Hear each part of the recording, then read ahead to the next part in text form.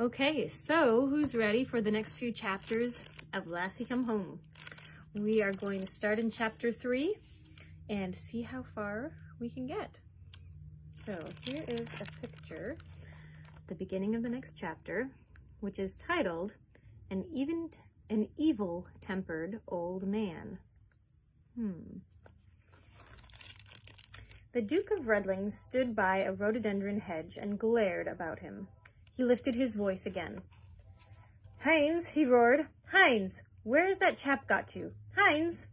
At that moment, with his face red and his shock of white hair disordered, the Duke looked like what he was reputed to be, the worst-tempered old man in all of the 3 ridings of Yorkshire. Whether or not he deserved this reputation, it would seem sufficient to say that his words and actions earned it. Perhaps he was partly due to the fact that the Duke was exceedingly deaf, which caused him to speak to everyone as if he were commanding a brigade of infantry on parade, as indeed he had done many years ago. He had also a habit of carrying a big blackthorn walking stick, which he always waved wildly in the air in order to give emphasis to his already too emphatic words. And finally, his bad temper came from his impatience with the world. For the Duke had one firm belief, which was that the world was going, as he phrased it, to pot. Nothing ever was good these days as it had been when he was a young man. Horses could not run so fast. Young men were not so brave and dashing. Women were not so pretty. Flowers did not grow so well. And as for dogs, if there were any decent ones left in the world, it was because they were in his own kennels. The people could not even speak the king's English these days, as they did when he was a young man, according to the Duke. He was firmly of the opinion that the reason he could not hear properly was not because he was deaf, but because people nowadays had got into the pernicious habit of mumbling and snipping their words instead of saying them plainly, as they did when he was a young man. And as for the younger generation, the Duke could and often would lecture for hours on the worthlessness of everyone born in the 20th century. This last was curious. For all of his relatives, the only one the Duke could stand, and who could also stand the Duke, it seemed, was the youngest member of his family, his 12-year-old granddaughter, Priscilla. It was Priscilla who came to his rescue now, as he stood waving his stick and shouting beside the rhododendron hedge. Dodging a wild swish of his stick, she reached over and pulled the pocket of his tweed Norfolk coat. He turned with bristling mustaches. "Oh, Zew!" he roared. "It's a wonder somebody finally came. Don't know what the world's coming to. Servants no good. Everybody too deaf to hear. Country's going to pot." "Nonsense," said Priscilla. She was indeed a very self-contained and composed young lady. From her continued association with her grandfather, she had grown to consider both of them as equals, either as old children or as very young grown-ups. "What's that?" the Duke roared, looking down at her. "Speak up, don't mumble." Priscilla pulled his head down so that she could speak directly into his ear. "I said, nonsense," she shouted. "Nonsense?" roared the Duke. He stared down at her and broke into a roar of laughter. He had a curious way of reasoning about Priscilla. He was convinced that if Priscilla had pluck enough to answer him back, then she must have inherited it from him. So Duke felt in a much better temper as he looked down at his granddaughter. He flourished his long white mustaches, which were much grander and finer than the kinds of mustaches that men manage to grow these days. Glad you turned up," the Duke boomed. "I want you to see a new dog. She's marvelous, beautiful, finest collie I ever laid my eyes on." "She isn't so good as the ones they had in the old days, is she?" Priscilla asked. "Don't mumble," roared the Duke. "Can't hear a word you say." He had heard perfectly well, but had decided to ignore it. "Knew I'd get her," the Duke continued. "Been after her for 3 years now." 3 years, echoed Priscilla. She knew that was what her grandfather wanted her to say. "Yes, 3 years. He thought he'd get the better of me, but he didn't. Offered him £10 for her for 3 years ago, but he wouldn't sell. Came up to 12 the year after that, but he wouldn't sell. Last year I offered him £15, told him that it was rock bottom limit. And I meant it too, but he didn't think so. Held out for another 6 months. And then he sent word last week that he'd take it." The Duke seemed pleased with himself, but Priscilla shook her head. "How do you know she isn't coped?" This was a natural question to ask, for, if the truth must be told, Yorkshiremen are not only knowing about raising dogs, but they are sometimes alleged to carrying their knowledge too far. Often they exercise devious secret arts in hiding faults in a dog, perhaps treating a crooked ear or a faulty tail carriage, so that this drawback is absolutely imperceptible until much later, when the less knowing purchaser has paid for the dog and has taken it home. These tricks and treatments are known as coping. In the buying and selling of dogs, as with horses, the unwritten rule is caveat emptor, let the buyer beware. But the Duke only roared louder when he heard Priscilla's question. How do I know she isn't coped? Because I'm a Yorkshireman, too. Know as many tricks as they do, and a few more to boot, I'll warrant. No, this is a straight dog. Besides, I got her from, what's his name? Carraclaw. Know him too well. He wouldn't dare try anything like that on me. Indeed not. And the Duke swished his great blackthorn stick through the air, as if to defy anyone who would have the courage to try any tricks on him. The old man and his grandchild went down the path to the kennels, and there, by the mesh wire runs, they halted, looking at the dog inside. Priscilla saw, lying there, a great black, white, and golden sable collie. It lay with its head across its front paws, the delicate darkness of the aristocratic head showing plainly against the snow-whiteness of the expansive ruff and apron. The Duke clicked his tongue to signal the dog, but she did not respond. There was only a flick of the ear to show that the dog had heard. She lay there, her eyes not turning toward the people who stood looking at her. Priscilla bent down and clapped her hands, called quickly, "Come, collie, come over here, come see me, come." For just 1 second, the great brown eyes of the collie turned to the girl, deep brown eyes that seemed full of brooding and sadness. Then they turned back to mere empty staring. Here is a picture. Here's Priscilla and the Duke and Lassie. Priscilla rose. She doesn't seem well, grandfather. Nonsense, roared the Duke. Nothing wrong with her. Heinz, where's that fellow hiding? Heinz? Coming, sir, coming. The sharp nasal voice of the kennelman came from behind the buildings, and in a moment he hurried into sight. Yes, sir, you called me, sir? Of course. Are you deaf? Heinz, what's the matter with this dog? She looks off color. Well, sir, she's a poor feeder, the kennelman hurried to explain. She's spoiled, I should say. They spoils 'em in them cottages. Feeds 'em by and with a silver spoon, and ye might say, I'll see she gets over it. She'll take her food kennel away in a few days, sir. Well, keep an eye on her, Heinz, the Duke shouted. You keep a good eye on that dog. Yes, sir, I will, Heinz answered dutifully. You'd better, too, the Duke said. Then he went muttering away. Somehow he was disappointed. He wanted Priscilla to see the fine new purchase that he had made. Instead, she had seen a scornful dog. He heard her speaking. What did you say? She lifted her head. I said, why did the man sell you his dog? The Duke stood a moment, scratching behind his ear. Well, he knew I'd reached my limit, I suppose. Told him I wouldn't give him a penny more, and I suppose he finally came to the conclusion that I meant it. That's all. As they went together back toward the great old house, Heinz, the kennelman, turned to the dog in the run. I'll see ye eat before I'm through, he said. I'll see ye eat if I have to push it down your throat. The dog gave no motion in answer. She only blinked her eyes as if ignoring the man on the other side of the wire. When he was gone, she lay unmoving in the sunshine until the shadows became longer. Then, uneasily, she rose. She lifted her head to scent the breeze, and if she had not read there what she desired, she whimpered lightly.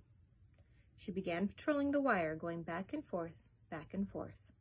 She was a dog, and she could not think in terms of thoughts such as we may put in words.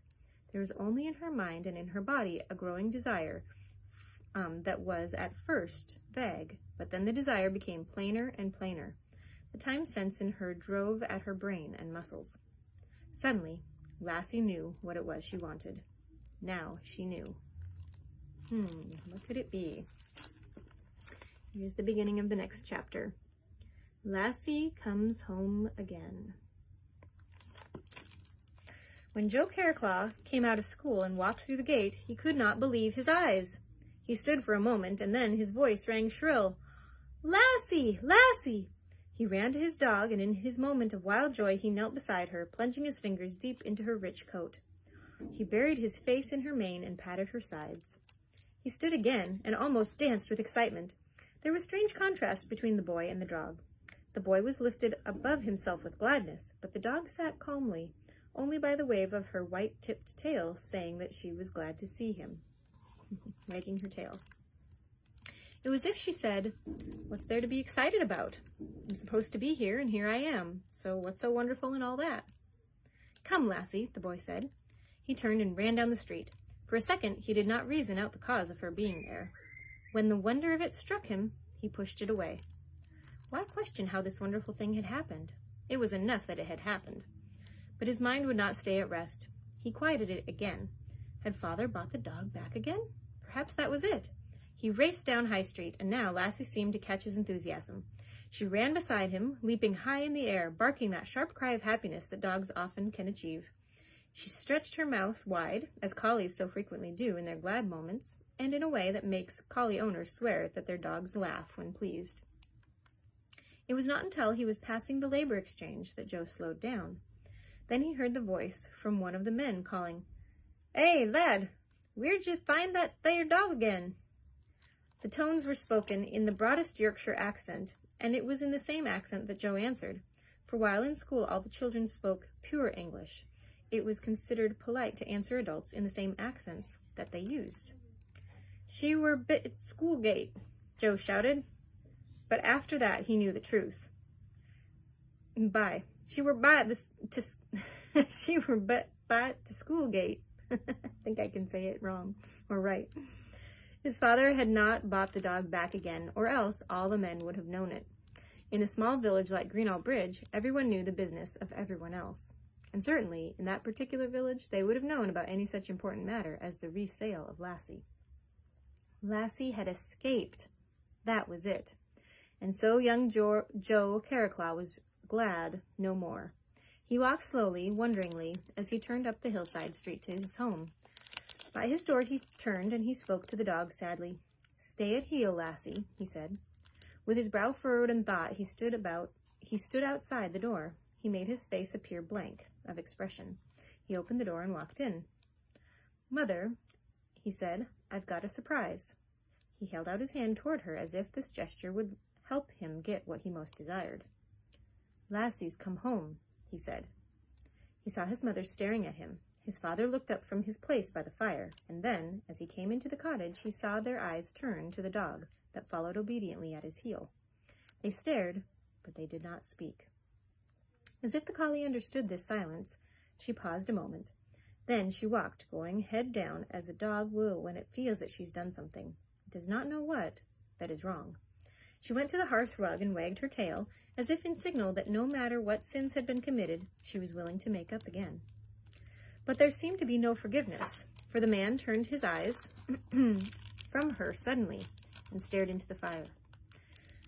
That way the man shut his dog from his sight. The dog slowly coiled herself and slank to the rug, so that her body touched the man's foot. He drew it away. The dog lay her head across her paw, and then, like the man, stared into the depths of the fire, as if in that golden fancy land there would be an answer to all of their troubles. It was the woman who moved first. She put her hands on her hips and sighed a long, audible sigh, one that was eloquent of exasperation. Joe looked at her, and then, to try to soften their stoniness, he began speaking, his voice bright with hope. "I was coming out of school, and there she was, right where she always is, right at the gate waiting for me, and you never saw anyone as glad to see you. She wagged her tail at me. She was glad to see me." Joe spoke on, the words racing from him, as if, as long as he could keep on talking, neither his mother nor father could say the dreaded words that he expected to hear.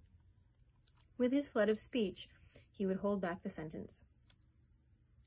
I could see that she was homesick for us, for all of us, so I thought I'd bring her right along, and we could just— "No!"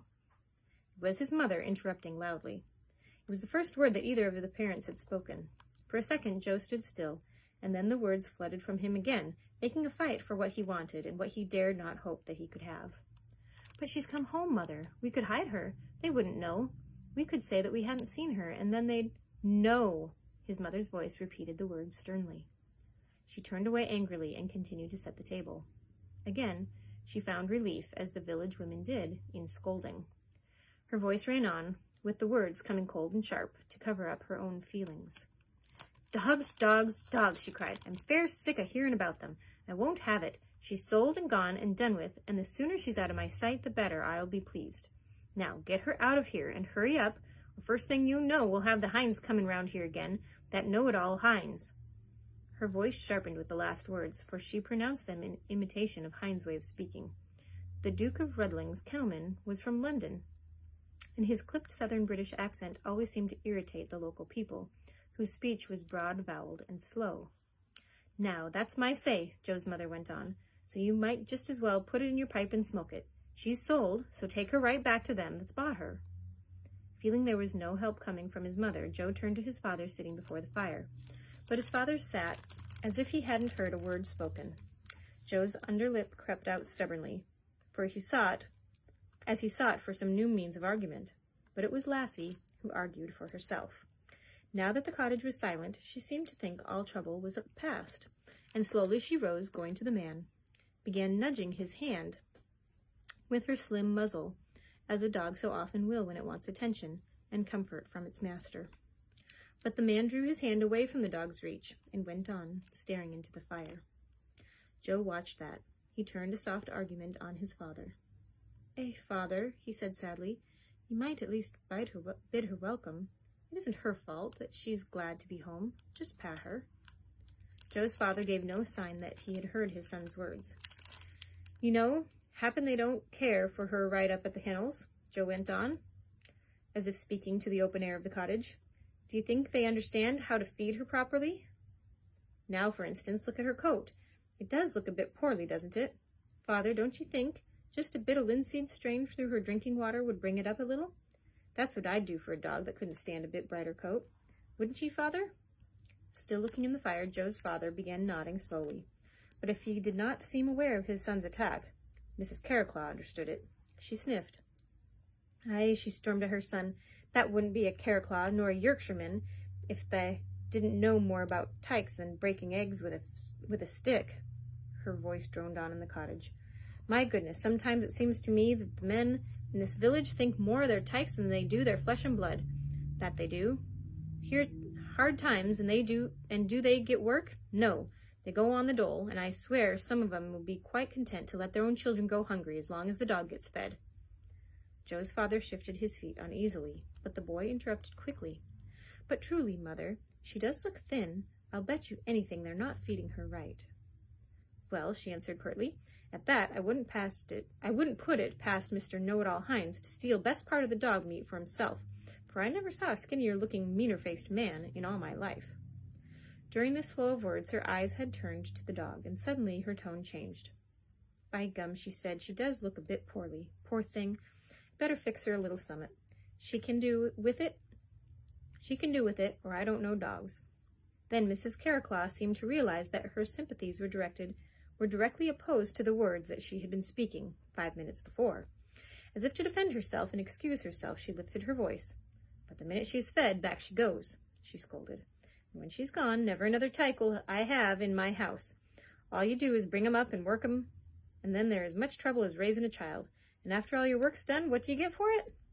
Thus, chattering angrily, Mrs. Carraclaw warmed a pan of food, and she set it before the dog, and she and her son stood watching Lassie eat happily. But the man never once turned his eyes toward the dog that had been his. When Lassie had finished eating, Mrs. Carraclaw picked up the plate.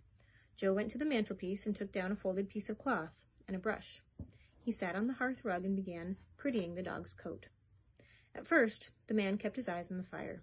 Then, despite his efforts, he began to turn quick glances toward the boy and the dog beside him. At last, as if he could stand it no longer, he turned and held out his hand. That's no way to do it, lad, he said, with his rough voice full of warmth. If you're off to do a job, you might as well learn to do it right. Sitha, like this. Sitha, like this. He took the brush and cloth from his son and kneeling on the rug, began working expertly on the dog's coat, rubbing the rich, deep coat with the cloth, cradling the aristocratic muzzle carefully with one hand, while with the other he worked over the snow white of the collie's ruff, and artistically fluffed out the leggings and the apron and the petticoats. So for a spell there was quiet happiness in the cottage. A man lost all other thoughts as he gave his mind over to the work. Joe sat on the rug beside him, watching in turn the turn of the brush and remembering it, for he knew, as in fact every man in the village knew, that there was not a man for miles around who could fix up a collie either for workday or for show bench as Sam Carraclaw, his father, could. And his greatest dream and ambition was to be, some day, as fine a dog man as his father was. It was Mrs. Carraclaw who seemed to remember first what they had all driven from their minds, that Lassie no longer belonged to them. "Now, please," she cried in exasperation, "will you get that tyke out of here?" Joe's father turned in sudden anger. His voice was thick with the Yorkshire accent that deepened the speech of all the men in the village. "You wouldn't have me taking her back looking like a mucky Monday wash, would ya?" "Look, Sam, please," the woman began. "If you don't hurry her back." She paused, and they all listened. There was the sound of footsteps coming up the garden path. "There!" she cried in exasperation. "It's that Hines." She ran toward the door, but before she reached it, it opened, and Hines came in. The small, thin figure in its checked coat, riding breeches, and cloth leggings halted for a moment. Then Hines' eyes turned to the dog before the hearth. "Oh, I thought so," he cried. "I just thought as how I'd find her here." Joe's father rose slowly. "I were just cleaning her up a bit," he said ponderously, "then I were off to bring her back." "I'll bet you were," Hines mocked. "You were going to bring her back." "I'll bet you were, but it would just so happens that I'll take her back myself, since I happened to drop in." Taking a leash from his pocket, he walked quickly to the collie and slipped the noose over her head. At the tug, she rose obediently and, with her tail down, followed the man to the door. There, Hines halted. "You see," he said in parting, I wasn't born yesterday, and I happen to know a trick or two myself. You Yorkshiremen, I know all about yer and your come-home dogs, training 'em to break loose and run home back when they're sold. So then you can sell 'em to someone else? Well, it won't work with me, it won't, because I know a trick or two myself, I do." He suddenly halted, for Joe's father, his face deep red with anger, had started toward the door. "Good evening," Hines said quickly. Then the door closed, and Hines and the collie were gone. For a long time there was silence in the cottage, and then Mrs. Carraclaw's voice rose. "I won't have it, I won't," she cried, "walking into my house and home without so much as a by your leave, and keeping his hat on if he thinks he's the very Duke himself, and all account of this dog. Well, she's gone, and if you ask me, I say good riddance. Now happen that we have to have a little peace. I hope I never do see her again, I do." As she scolded, her tongue ran on, and Joe and his father sat before the fire. Now both of them stared into it, unmoving and patient, each bearing his own thoughts inside himself, as the North Country people do when they are deeply troubled. And I hate to stop it there at such a sad point, but that is the end of the chapter. And we have run out of time. You guys have a great rest of your evening, and we'll see you back here tomorrow. Bye.